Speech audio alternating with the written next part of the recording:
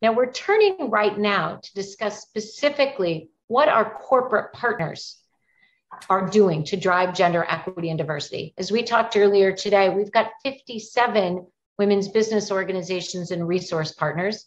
We've got over 30 corporate partners. We've got 420 champions within the movement. And we want to talk about what we're all doing together, what we're doing in terms of targets, what are the best practices and where we're going. So in order to do this and to hear from some of these, I want to introduce Felicity Hassan, who is the president of North America for Audeliss. She is a WBC board member and chair of the advisory council. Felicity, take it away. Thank you so much, Gwen. Good morning. I now have the great fortune to speak with 5 companies who are leading the charge. As Gwen mentioned, my name is Felicity Hassan. I'm the president of Audeliss, an executive search firm specifically dedicated to leveling the playing field for diverse talent, both in the leadership space and in the boardroom. I also have the great honor of working with the board of the Women Business Collaborative and co-chairing their advisory council.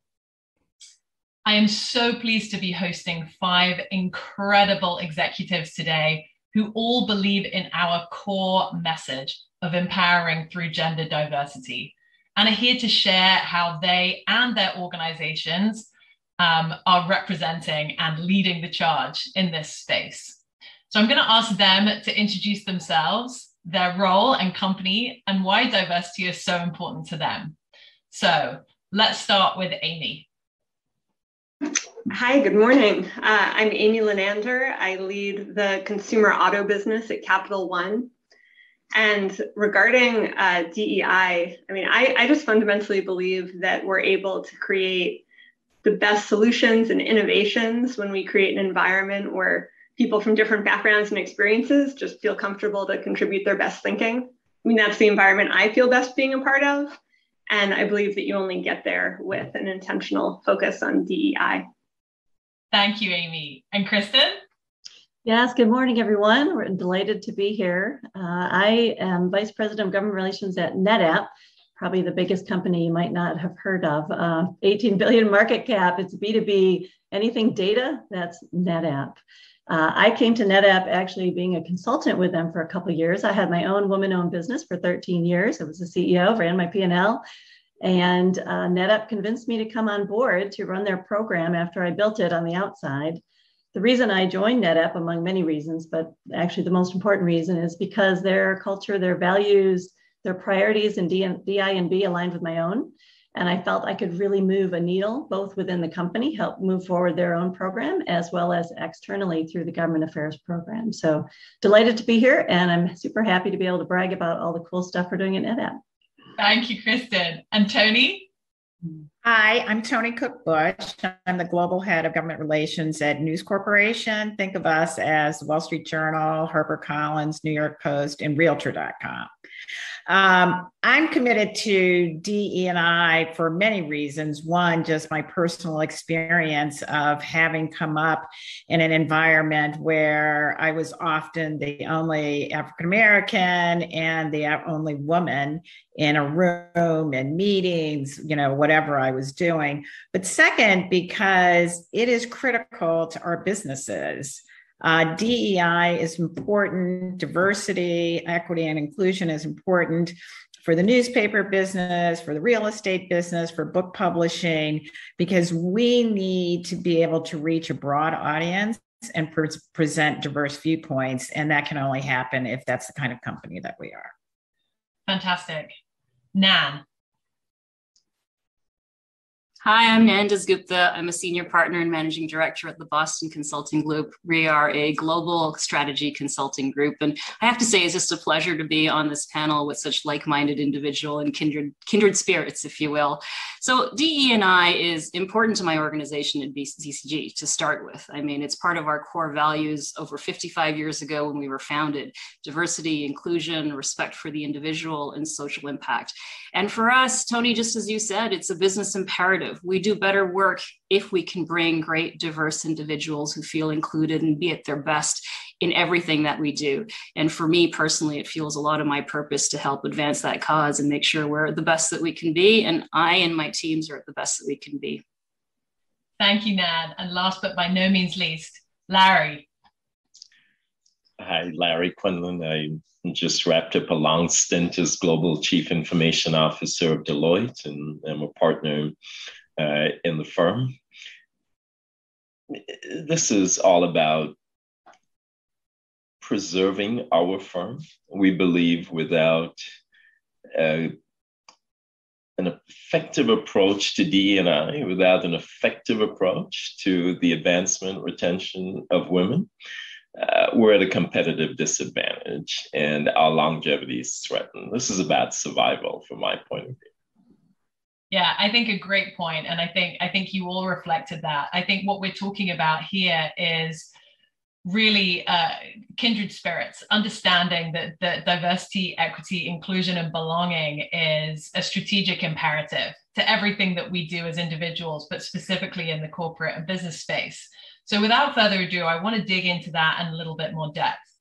So I think we can all agree that DEI&B has never been more top of mind.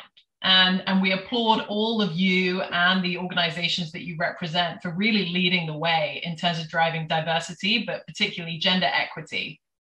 So I believe that these changes can be organic. And by organic, I mean, you know, some of these changes can evolve over time. And then there's also the opportunity for us to introduce more programmatic changes to really kind of show intentionality. And so what I was hoping to do in the first instance, just in the context of like us having gone through such a dramatic 18 months of change, is to really think about some of those organic shifts that we've seen within our organizations and how our organizations just jumped on board and got things started before the program started to kick in. So Toni, I'd love to kind of just hear a little bit more about how News Corp started evolving and what you started seeing. I would say the biggest change, that has happened at News Corp really since COVID hit us was a dramatic increase in communications. We found that it's really important to communicate more with our employees. You know, for my team, we actually have a daily meeting. At first, everybody was like, oh, we don't really want to do that. Now, you know, it's just a part of our day. The senior executive team, we're having town meetings, but, you know, communication has been really critical as we move forward and making sure that I think one of the things about COVID is that we have learned the fragility of our relationships and the importance of being in touch and communicating. And so communicating your policies around diversity, equity, inclusion, but also not just communicating them, but talking to employees, you know, making sure those policies are evolving as we've moved into this new environment. Absolutely. And I know that that Amy, you had talked about like the shifting nature of like the way in which you're communicating with employees. I'd love for you to expand on that as well. Yeah, sure. I mean, building on Toni's point, I completely agree that communication just became so much more important organically as we all moved to work from home. But I think a piece of that also is just that the more context we shared with the broad team, the more they craved, and the more that we saw into each other's homes and saw really in live and real time the challenges that our colleagues were managing through, whether that's, you know, a persistent toddler or the need to manage how you work from a small bedroom with roommates, just different sorts of conversations emerged. And those sorts of conversations were when it was much more frequent to ask, like, how are you really doing? And not just get a cursory answer, but actually get a very genuine answer. And I think those more personal interactions and caring across our business just made the team feel more included and supportive of different circumstances that everyone was managing. I think it also created a foundation for deeper conversations in both small and large groups about mental health. And especially last summer, when there was so much life-changing momentum in the world around us with the Black Lives Matter movement, like that foundation of trust and support that organically was built early in the pandemic made it much more natural to lean into conversations about what could feel like a much more personal topic. And I think a lot of those really critical conversations about like the impact of the killing of George Floyd or the impact of hate crimes against Asians, like those conversations and ultimately our urgency to act were really fueled by those deeper connections that were forged early in the pandemic. Yeah, and I'd love to kind of touch on that in more depth later as well. But I think that what we're talking about here when you're talking about those personal conversations is actually kind of really a fundamental shift of culture and values within our organizations. And I know that that's something which kind of NetApp really kind of dug into, Kristen. Can you tell us a little bit more about that? Sure, and I certainly agree with all the comments that have been made so far. They're all applicable to NetApp as well. I think what we realized most during COVID, most importantly, was that we just really need to take care of our people. In this new strange world in which we all found ourselves, we need to make sure our team felt taken care of, that they had what they needed to do their jobs and had the emotional and personal support to do so. We needed them to be healthy and well and to continue our corporate growth mindset. It was a full package. So we kind of stepped back and we took a look at our values and we decided they needed a refresh. The old values, we just didn't think they addressed the shifts in culture and behaviors that were needed to reflect our vision, which was to ensure our people felt taken care of, to ensure we inspired their growth mindset, to capture new opportunities, and more directly reflect our strong focus on belonging and inclusion. We had a global all hands call recently, and George Kurian, our CEO, really said it best. He said, building an aspirational culture at NetApp is a choice we all must make. It means aspiring to bigger things, rising together, promoting belonging, embracing growth, acting like owners, and moving with confidence, purpose, and accountability. It's a choice we must make each and every day. And I think that verbiage is really, really important. So leading with caring, leading with intention, leading with clarity, and leading with authenticity, because that's what NetApp actually was already all about. So the 5 values refreshed are: put customer at the center. We're still a business after all, so that comes first. Number 2, care for each other and our communities. Number 3, build belonging every day. Every day, that language is very important in there. Embrace a growth mindset and think and act as owners, because we're all in this together, wherever we're sitting, in our living rooms or apartments or wherever, as you said.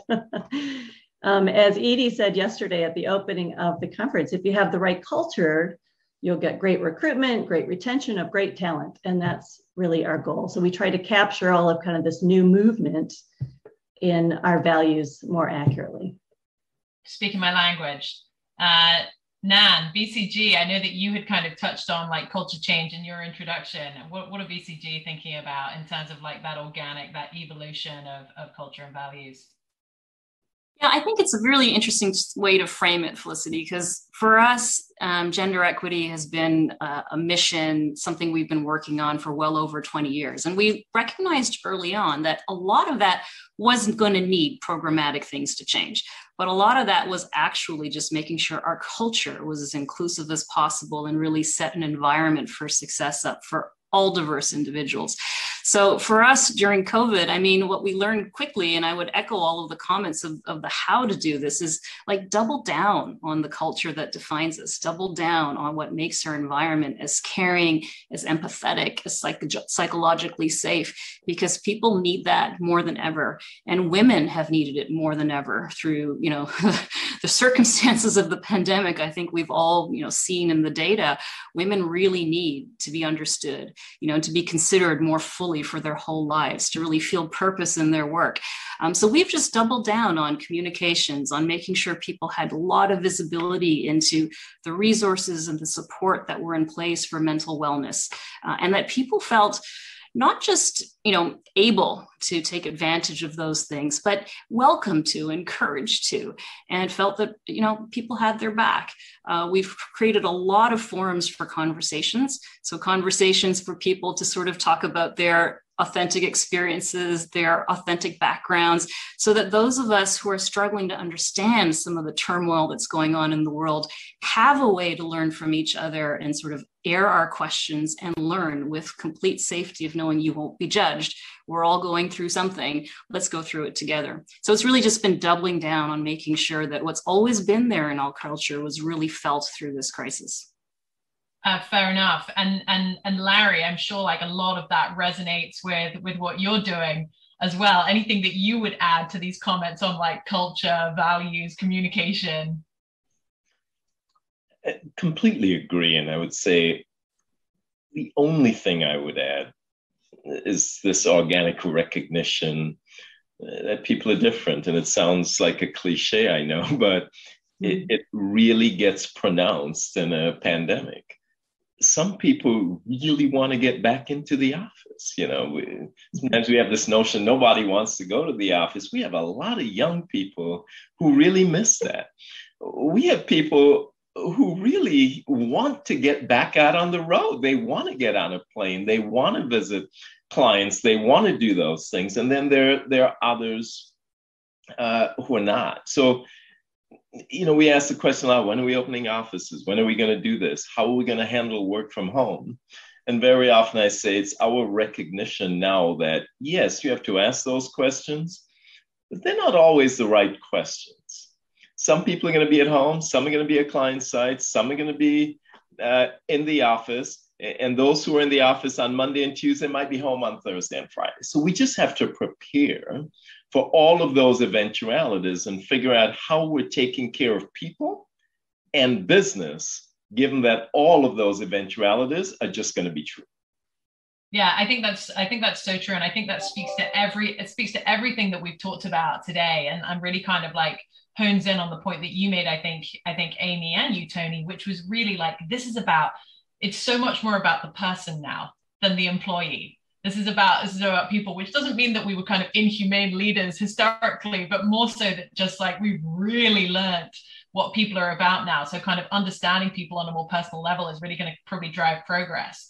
So with that, I'll pivot over to, we've looked at like gradual evolution, but I know that your organizations are also putting in place like really cool, like macro programmatic changes to create like intentionally inclusive cultures for all. And some of them have been like really dramatic.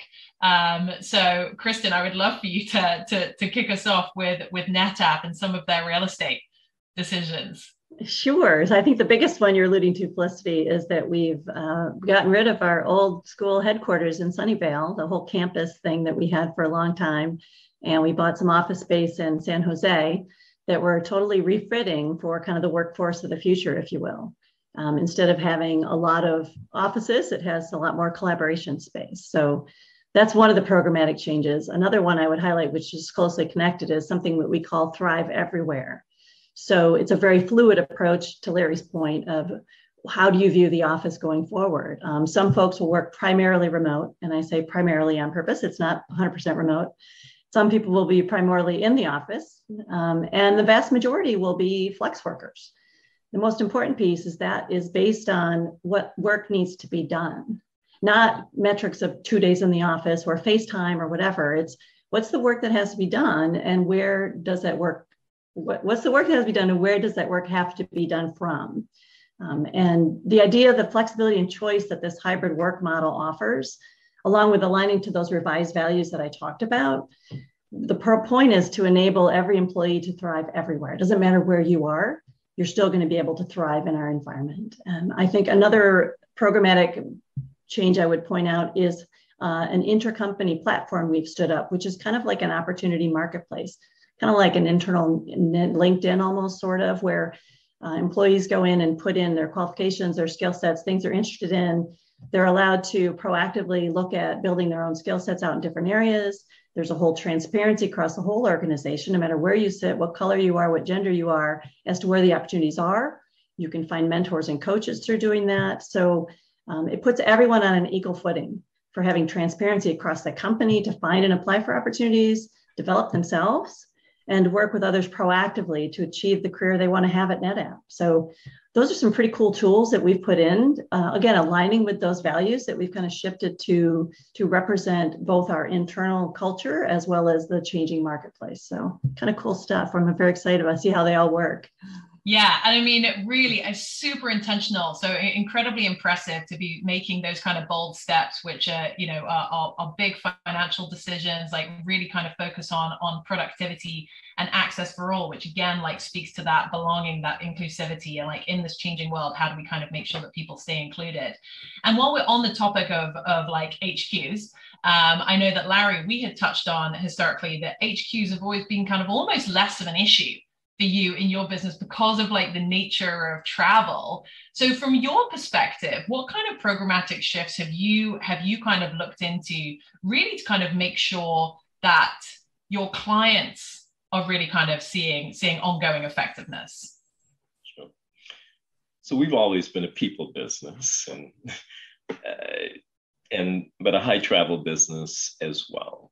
So programmatic shifts around how we travel, ensuring that the needs of our people are considered in travel assignments. So in our systems, actually enabling people to identify what their travel and location preferences are, just given this new normal we find ourselves in. There's a decision around bringing people together in Deloitte University that we think is actually still important. So the notion that that's just going to go away and all learning is going to be virtual and no one will come together anymore, we don't believe in that. We actually believe that in the right circumstances with the right precautions, that it absolutely makes sense. And Deloitte University, for example, is an important element of our plans going forward.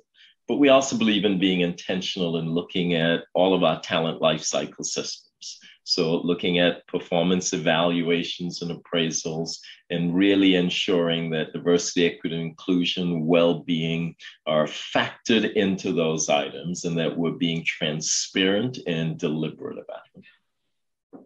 Fantastic. And in the spirit of that kind of data analytics, which has always been absolutely pivotal, but I'd say ever more so in this kind of remote and digital environment, Amy, how's Capital One like leaning into the data?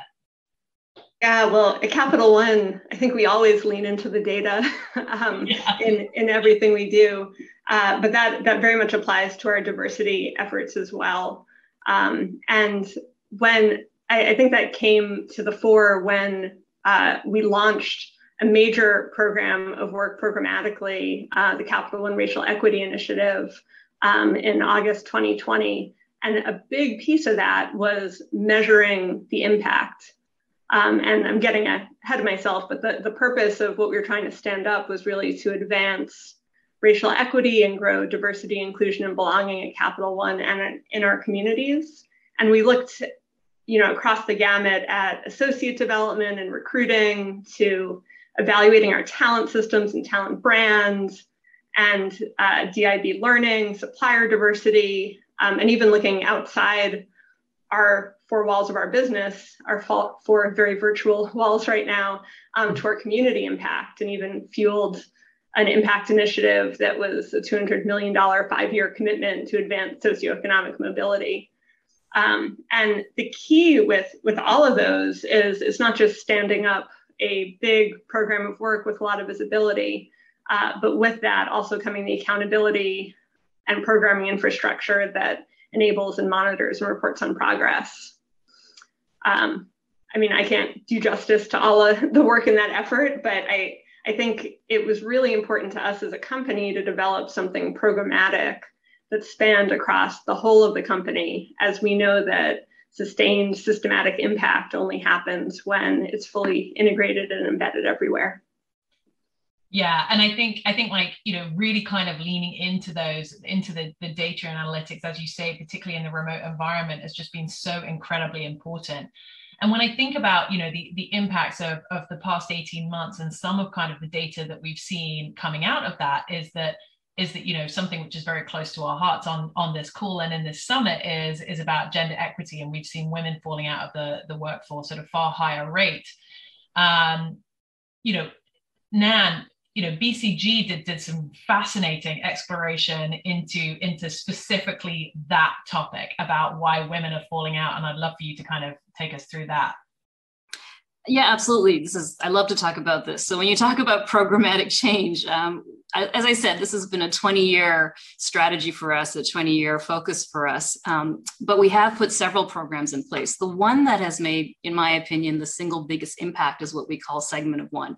So unrelated to COVID, although I can pull it back to how we've deployed the program in recent times, we did some seminal analysis about 7-8 years ago to really ask ourselves the question, really get to the data, if you will, the root of the question, why were women opting out of the consulting career at a certain stage, if you will, of progress, which was for us around the project manager, project leader time.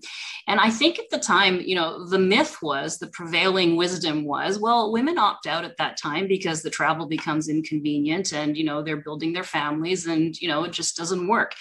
And when we did the data and analysis, when we talked to the women, when you actually compared reasons why men leave versus why women leave, we actually found that was a factor, but it wasn't the defining factor that made the difference between the levels of attrition between men and women. The defining factors were far more nuanced. And one of the most important factors was at a certain stage in, the consultant's lifetime, in a consultant's career, relationships really matter. Professional relationships, feeling like someone has your back, feeling like you're part of someone's team, feeling like someone is really going to help you continue this career and develop yourself as a professional. And that was a big gap between men and women. Women were not forming those relationships as naturally. We can all, understand the reasons why. And we needed to be super intentional about figuring out, getting under the hood, how can we help that happen? How can we catalyze that relationship forming? So we started the program of segment of one. It's been, 7 or 8 years now. And what we essentially do is we look at our entire pipeline of women, approaching that career stage and asking the question, do we see the conditions for success there? There's, of course, a need to develop on the skill set, but are the relationships forming? Do we see the conditions for sponsorship? And does someone have this person's back? Are they being well known enough? Or are they slipping through the cracks? And we've been doing this now consistently every 6 months, every single woman at that career stage with all of the leaders that have influence on those things. So in the practice areas and in the systems and the offices. And I'm super proud to say that it's been 5 years running, we've completely equalized the level of retention at that career stage through this super intentional programmatic effort. So this remains, of course, through the latest time. As you said, we all know that there are a lot of reasons why women might be questioning work right now and, opting out.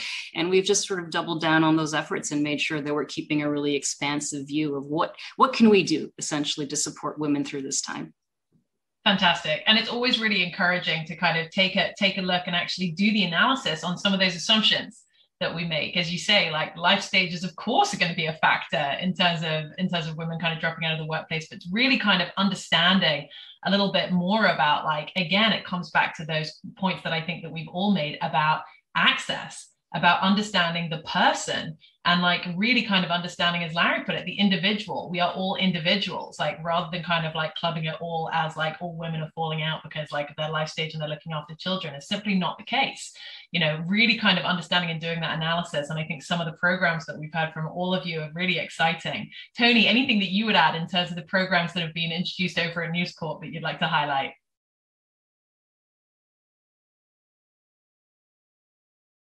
Sorry about that. I would like to just comment, and it's kind of something I think for people to think about, or just to follow up on where we are.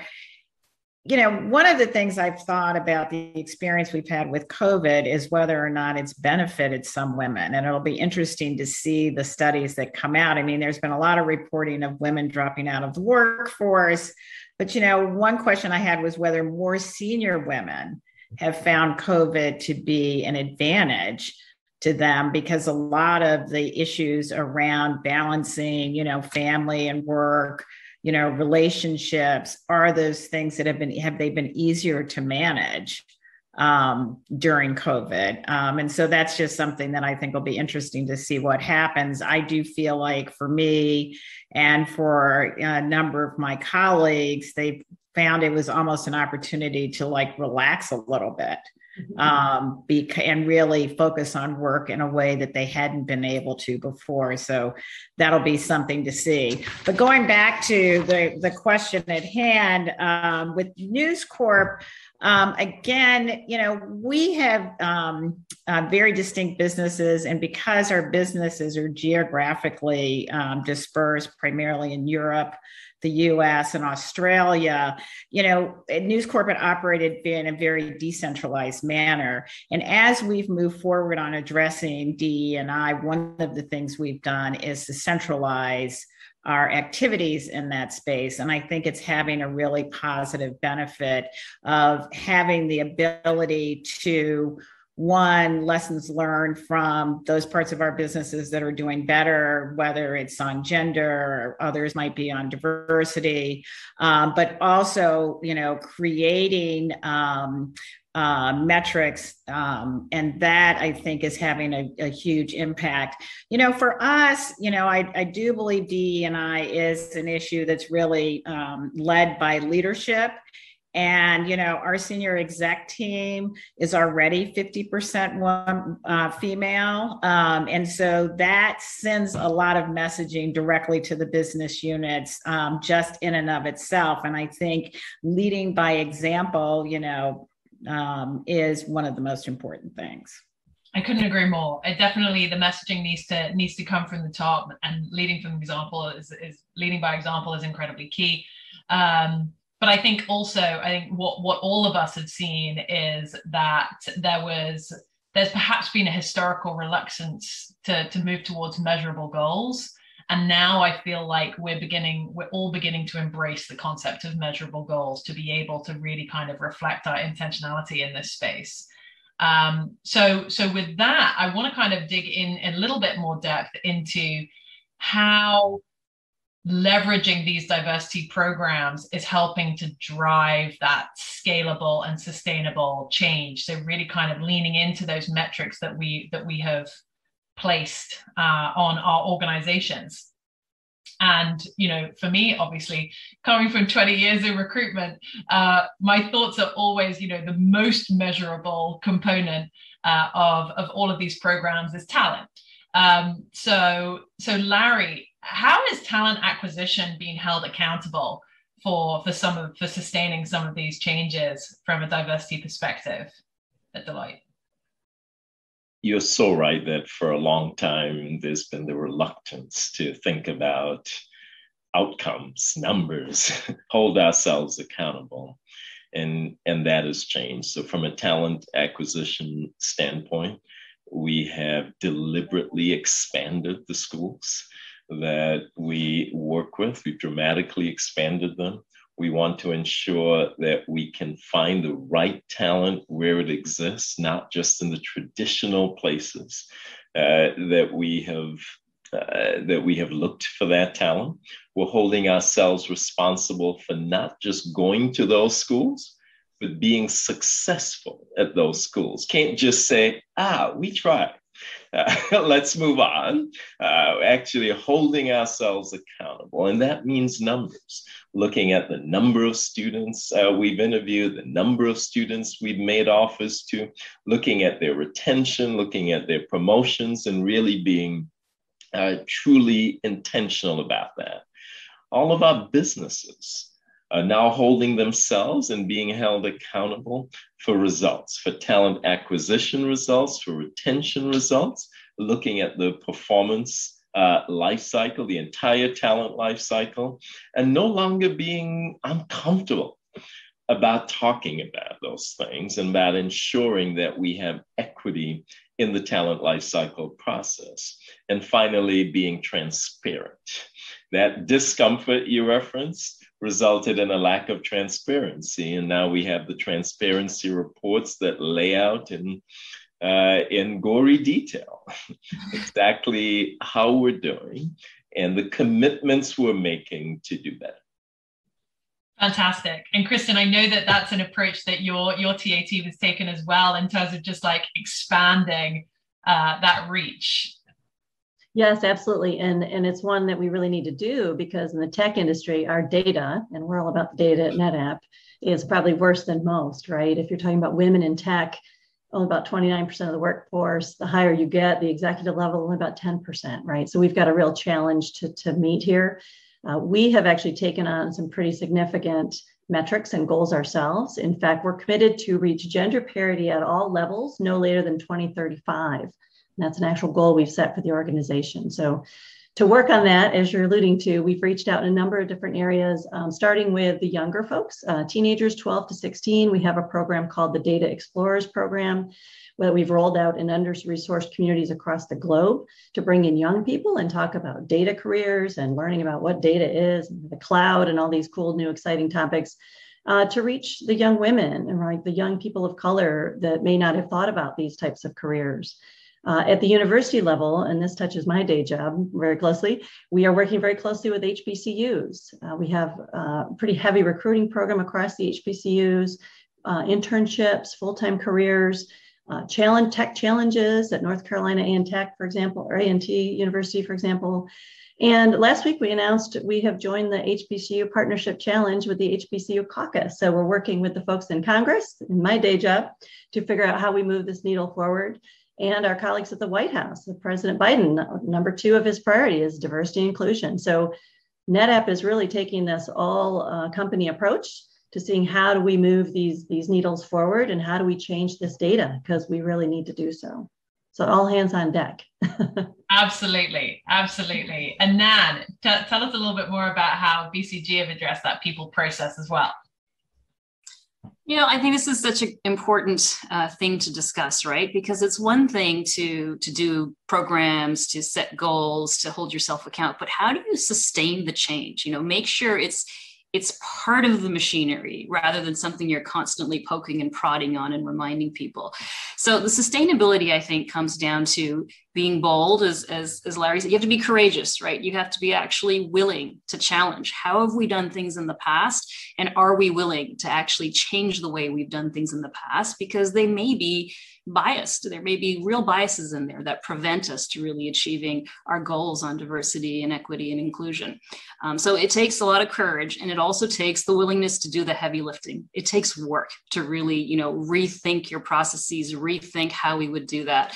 So I think we've talked already on the panel a lot about the acquisition front of things. When we think about sort of the development side of things and the people process, the promotion things, we spent quite a bit of time really looking at, are we developing people in ways that actually have bias in them? And a great example of something that we found is that, you know, when we did this analysis, women were prone to get more developmental advice, you know, constructive feedback, grow in this area on the communication side. And we found that we often found, you know, some common themes like, you know, lean in more or take up more space at the table or, you know, be more assertive. And candidly, when we really looked at the range of styles that you need to be successful as a strategic advisor, as a consultant, it wasn't all about being the loudest voice in the room. We just had developed this pattern recognition of that's what good looks like. That's what it means to be a leader, without fully recognizing that actually what it takes is excellent listening, empathy. Sometimes the side one-on-one conversation is even more influential, makes more change happen than being the loudest voice in the table. So we had the guts to sort of rip apart the way we used to describe communication skills and that competency and rewrite it. Actually talk about that full range of communication skills and teach our leaders and our advisors, our career development advisors, to recognize that broader skill set and appreciate that actually different styles can work super well. What matters is the outcome, and are people adept or not at a good range in order to actually get to the right outcome. So it's a good example of like, you got to do the work actually, and you got to be courageous enough to challenge the way you used to think about it and maybe reframe the way to think about it going forward. And hey, it's intimidating, right? And this is something that we talk about with our clients a lot. Like, as you say, like, changing the inputs to get different outputs can be like a really intimidating process. But I've always interviewed this way. This is how we've always done it. This has always been successful for us in the past. Why would we change it? But you make such a good point. It's about like being bold and making those changes which reduce the bias that we might have seen historically, in order that we can kind of really make a sustainable shift, and really kind of thinking about like intentionally changing the diversity of our organizations. And that kind of really speaks to, the retention component. And when I think about retention, I'd love to kind of hear a little bit more about what News Corp are doing, Toni. When you think about like, right, okay, these individuals are in our organization now. We've really kind of like made some changes in terms of like how we're sourcing and making sure that we've got diversity sort of landing in our organizations. Like, how do we then think about like how a News Corp then thinking about like retention? Well, one of the things that we've been doing, and as I talked about, one is sort of centralizing our process so that we are gathering the important data that other companies had been doing before us. But the second thing is asking our employees like what they want, what are the issues that are important to them, because it's really interesting the kind of feedback you get. Increasingly employees are interested in what you're doing around sustainability and the environment. They want programs like that, what kinds of things they want to be more involved in philanthropy. They may say, we want specific training to, move into different kinds of roles, and then developing programs to respond to those specific needs. And I think it, again, goes back to the communication and having a two-way street of hearing from your employees what matters, what's going on. I think the kind of data, the changing data we're seeing about what women want, what diverse employees are looking for, that it's really critical that the lines of communication are open so that you're addressing them, because it's very different for an organization that's primarily made up of journalists than an organization that is primarily a digital, like Realtor.com, which is, primarily a digital organization. I mean, we have different needs. And so we found that better communications both ways from our employees is what's made the difference, and is helping us with retention. Thanks, Toni. And the other thing, which I think has become, really front and center as we look at kind of like the mental and the emotional impacts of the situations that we've been in over the course of the past 18 months, how people have been personally impacted by the BLM movement, how people have been personally impacted by COVID. We often think about, mental health and wellness, which I think is, critical in terms of the psychological safety required to return to work. I know that's been certainly on the minds over at Capital One, Amy. Anything that you want to share about things that you're doing in that space? Sure thing. As I mentioned earlier, just creating a more psychologically safe environment for associates to share like what they're feeling and what they need, I think has been a big move towards inclusion for us. And I think on the psychological safety front, it's not only talking about things like those big issues that have hit us from the outside, but also I think we've realized how important that is for retention of women and other underrepresented groups in the company overall, but also in sort of those positions of power. Because one of the things we've really thought about is, as we think about driving sustainable change to get higher representation of women in those like core senior P&L roles, we've realized that we need to make like the pipeline up leading up to those roles feel like a place where they want to be, where they feel safe to bring their whole selves to work, and the community in that space actually embraces them in that. And to get to that sort of result, to Nan's point earlier, it just takes a lot of work. It's a lot of like small cultural changes that we need to look not necessarily just helping the women along that, but helping the group that's predominantly a group of men understand how some of the small things they might be doing or ways that they've made decisions over time have maybe created an environment that doesn't feel as psychologically safe. And I think we've realized that, again, it's hard work over time to get folks to realize the changes that need to happen. But once they do, like, that's really the sort of change that's more likely to be sustainable over time. Absolutely. Absolutely. Some really powerful thoughts here. And I think, you know, from the organic shifts that your organizations have taken through to the more macro programmatic investments that have been made in diversity, which have really kind of led you into measurable goals and objectives in this space, are incredibly impressive. Like we've touched on, like, the human component, you know, the increasing communications and transparency, the education, the empathy that's required to really shift on this. In one word, because I know that we are nearing our final minute, in one word or one thought, like, what's your call to action? Amy, kick us off. Continue the work. Like, it's sustainable. It's going to take a while for this to be sustainable, but we all need to just continue the work in this space. Absolutely. Kristen? I would say together. No one can do this alone, and it's got to be at all levels and with all intentions and joined at the hip. So I think together would be my word. Thank you. Toni? Engagement, which I think is following up. I think that being personally engaged, because each person can make a difference. Thank you. Nan?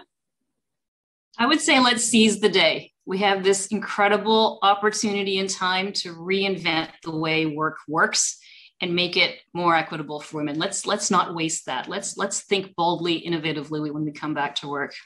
Larry? I'd say you got to believe. That's got to be the foundation. If you're just doing it to check the box, but you secretly believe that women aren't as good in technology or something like that, you're going to fail. You got to believe. Thank you, Larry. And thank you to our incredible panelists and for WBC for shining a light on this incredible topic. Thank you all. Over to you, Gwen. At NetApp, we've taken a data-centric approach to building our pipeline of women leaders.